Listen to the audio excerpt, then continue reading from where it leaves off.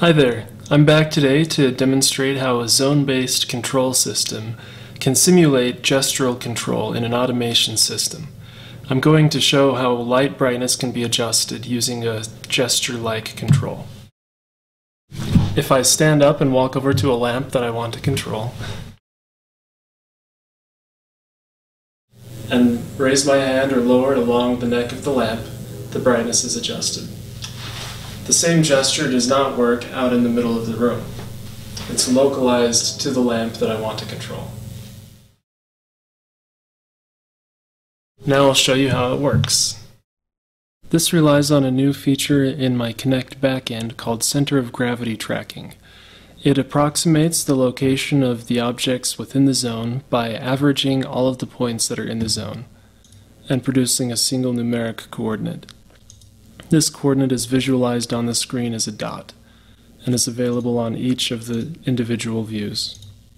For controlling brightness, a zone was created at the stem of the lamp.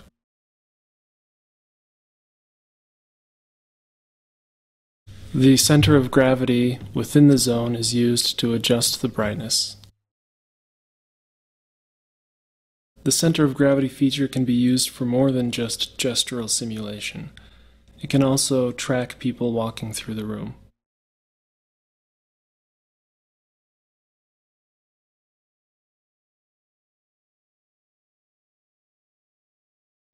Since it's only an approximation of location tracking, if there are two people within a zone, the dot would be somewhere between the two people.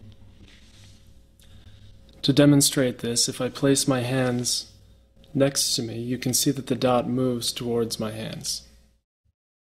Each zone has its own center of gravity calculated.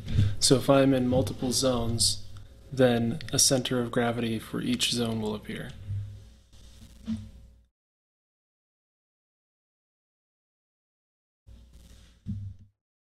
That's all for today. Thanks for watching.